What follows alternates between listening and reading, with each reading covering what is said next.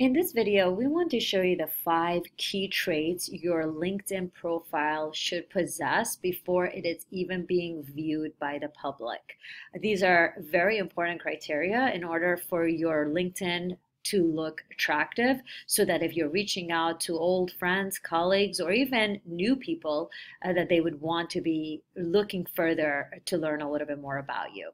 So let's start at the beginning. I want you to have your names, but I don't like when people have way too many acronyms in front of them.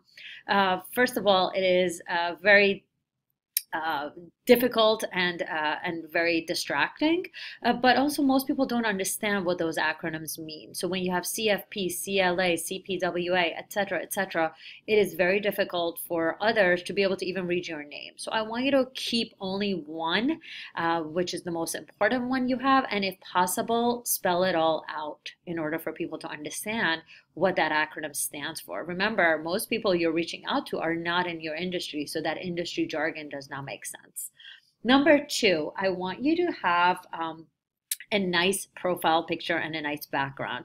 Spend and invest if you have to in order to create an image and a picture of yourself that's very professional. I've seen a lot of advisors have pictures of themselves that are stretched out or they haven't been able to resize it. Make sure you have the right image created. If you don't know how to resize it, reach out to us.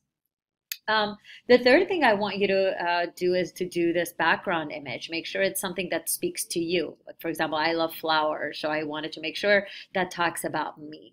Make sure you have something that's not monotone, not the typical LinkedIn background blue color that everyone has. You really want to stand apart from everyone else.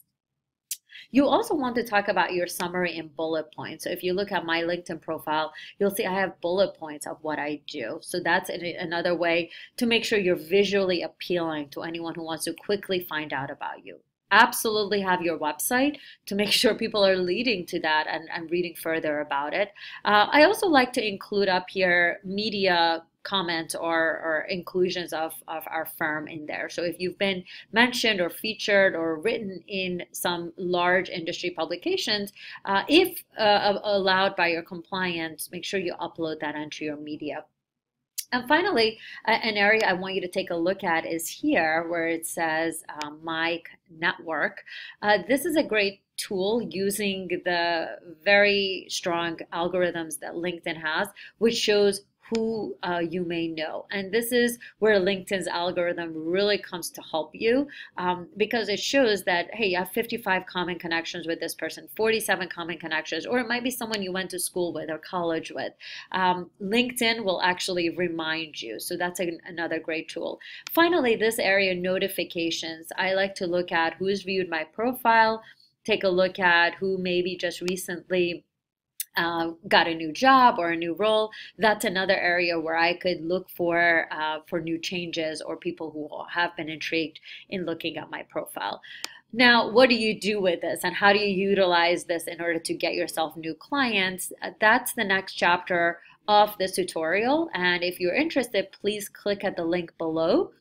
So you could download that video tutorial on how to use LinkedIn to actually get new clients for your financial advisory practice. If you need more information about us, we're at select-advisors.com. Thank you.